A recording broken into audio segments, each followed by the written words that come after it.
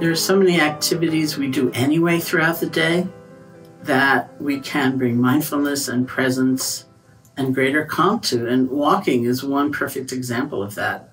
If you're walking from room to room, if you're walking to work perhaps, or even just taking a walk, whatever it might be, those in-between times are the times when we can get so easily caught in excessive rumination and worry and kind of lose the sense of being here right now, which will serve us if we can recapture that. And so just using the physical sensations of the body and movement is probably the easiest, most concrete tool we have. That's why we use the breath, because as one of my meditation teachers said, it's very portable. And it's why we use the sensations of movement.